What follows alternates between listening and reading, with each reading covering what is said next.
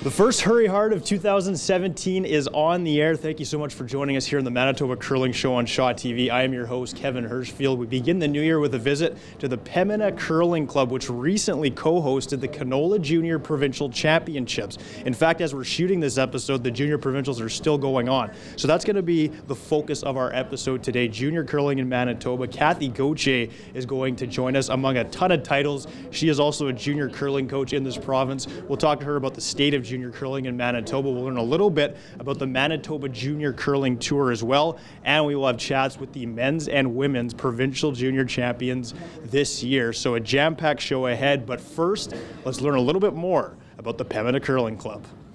For nearly 70 years, the Pembina Curling Club has been an important part of Winnipeg's Fort Garry region. The club opened in 1947.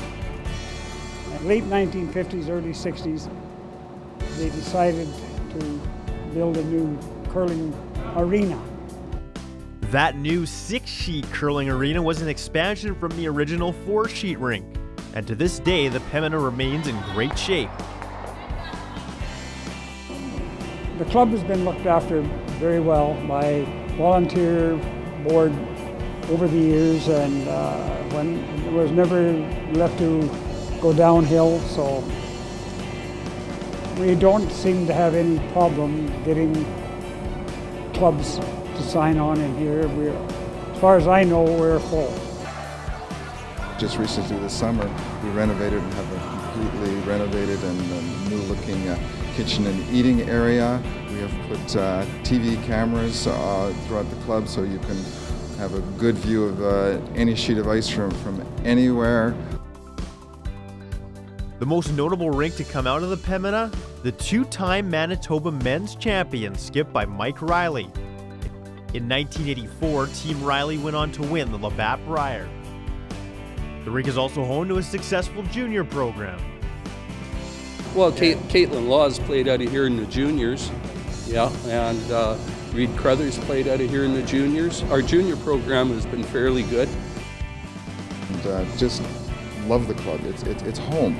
Come here and you have people who take you in as a friend right away, make you feel welcome. And we will be here for a long time. The heart is in the people at the Pembina.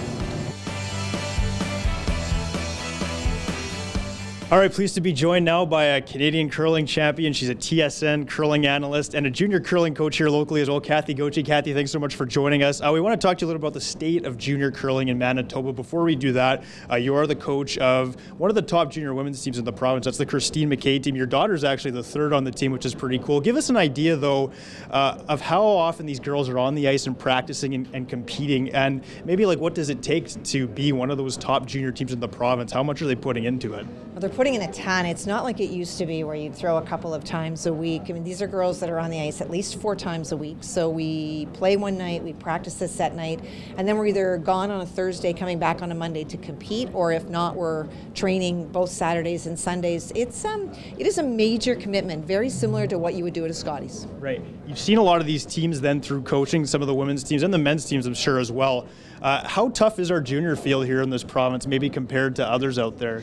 It's a great question. I think that, like every province, you have ebbs and flows. I mean, if you look at our junior men's field, for example, the last 4 Canadian champions have come from Manitoba. So that says it's really tough to get out. The women's, it has been a bit of a roller coaster. Our teams have won. They finished in the finals, and they finished out of the finals the last couple of years. But I would say that there's probably 4 or 5 teams that could win a provincial championship and do Manitoba very, very equally as proud. And that is much more of a depth than you'll find most other provinces. You must have taken a look at my questions, because my next question was about the men's side. As Cathy said, the last 4 Manitoba men's junior champions went on to win the Canadians. Those teams skipped, of course, by Matt Dunstone, Braden Calvert. Calvert has a chance to do it again here this year. No other province has won Canadian juniors 4 years in a row. Is that something we'll ever see again, or should we kind of take time, sit back, and appreciate just how amazing of an accomplishment this is by these Manitoba curlers? I think both. I don't think you can take anything away from Matt and Braden. Just such gifted players with such great teams. But in watching the junior men's, and my son is a third on a top team, so I see a lot of the boys' side as well. Manitoba men are in really great shape, and they're almost all tuckers, and so we look at, those that have gone before, Vic, Jeff, Carey, all of the great Manitoba men, Mike McEwen, big tuckers, and that gives us a bit of an edge with the big weight shots that's so important in junior men's curling. So recognizing the strength of the program is awesome, but also I think there's a lot more coming. All right. For those of you who have been watching the Hurry Hard show, we've been to a couple, I guess, developmental stops. We were at the Rossmere a few episodes ago. Connie Laliberty, Janet Art, I think you know them a little bit, don't you? The Curl Manitoba High Performance Program. And then we were out in Morris, the Hamlins running the Cargo Curling Training Center out there, which is a phenomenal spot for sure. What's the training like in Manitoba compared to other provinces? Are we giving the juniors more opportunities here than other provinces from what you've seen and heard? I think that we're growing our champions really young, which is really important. So if you are a developing player, if you're in that, I would say 15 to 17-year-old category, if I were somewhere else, I would come here to train because it is becoming the elite. What I think other provinces do well is they take the 18 and 19-year-olds and they work with them, like at the Saville Center. They take those athletes that are about to win and make them champions, or try to. But what we're doing is we're going back a little bit further. And so we have a successful program now, but I say you wait in 4 years and it looks like a domination sort of scenario because those kids will be that good. They're already that good. And just junior clubs, junior programs, specific clubs, excuse me. The Pembina has a strong one. I've heard Steve Vittel as well. I think you're involved in that one as well. Do we see more and more kids getting involved? Where are we at in terms of kids just saying, hey, I want to curl, and joining the program from when they're even as young as 8, 9 years old? You know what, I think there's two reasons kids start. One is that their parents probably have played. We see a lot of names that we recognize. Some of it's forced. You will go out and do something and get off of your video games, and either's good. What I like to see is that the numbers are getting bigger. Bonspils a couple of years ago, you would see maybe 10 junior teams. This year they were sold out. They were full. There were waiting lists.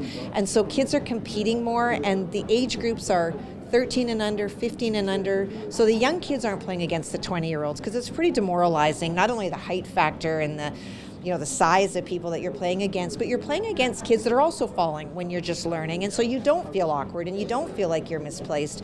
So I think that the numbers and the kids that are interested in playing it's great because they are going up for sure. Cathy Gauthier, thank you so much for this. We'll let you get back to coaching, and we look forward to seeing you at TSN over the next couple of weeks. My pleasure. All right, back with more on Hurry Hard. The earliest curling stones had no handles, instead a hollow or niche for the finger and thumb of the player. These stones weighed between 5 and 25 pounds.